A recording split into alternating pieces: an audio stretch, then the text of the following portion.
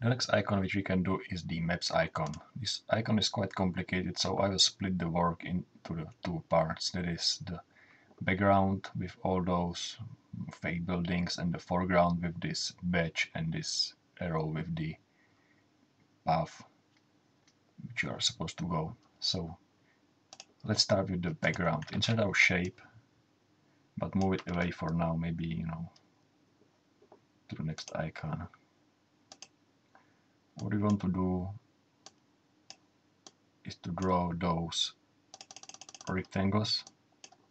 So insert new shape, rectangle, draw one rectangle. Maybe we can right click and lock drawing mode, so it will be drawing rectangles,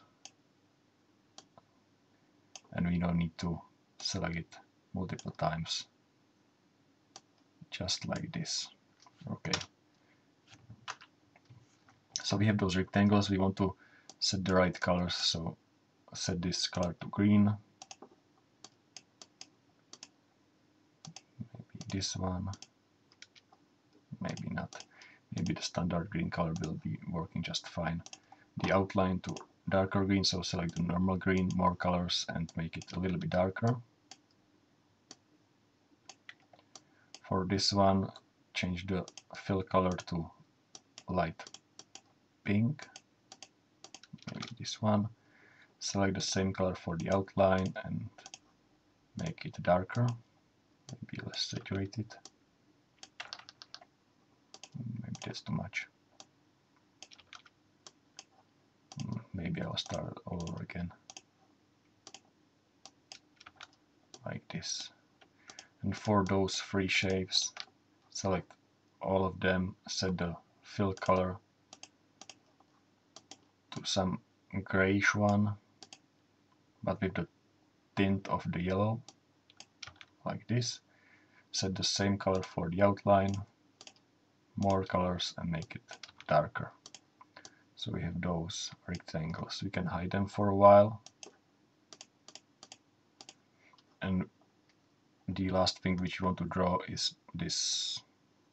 It's probably not river because it's in the yellow color, so this yellow street. So insert shapes and select maybe this curve.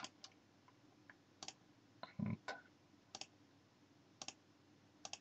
draw it like this. Maybe I have to select the edit points and adjust it a little to make it more rounded, like this.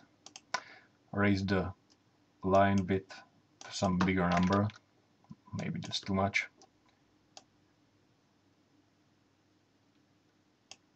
Like this.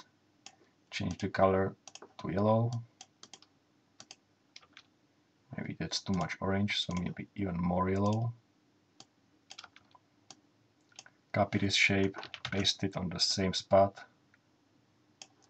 move it below the first one, make it wider, and set the outline color to a darker one, like this. Align it properly. Maybe you want to make this a little bit lighter and smaller.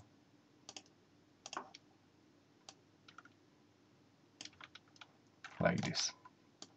Okay, so what we need to do now is to show every rectangle and draw one more rectangle, and that will be with the shift key press, so it will be a square bigger than everything else and somehow center aligned with the icon. Move it below all the rectangles, change the fill color to white and outline to no line.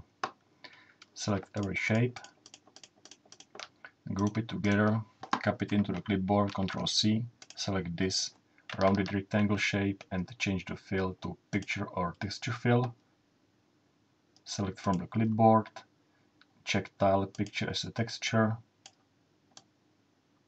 We can maybe hide this group so we can see the original icon. And even if we set the alignment center, we want to adjust it a little. Move it more to the bottom, like this. And I think that this is just fine. So we have our background done.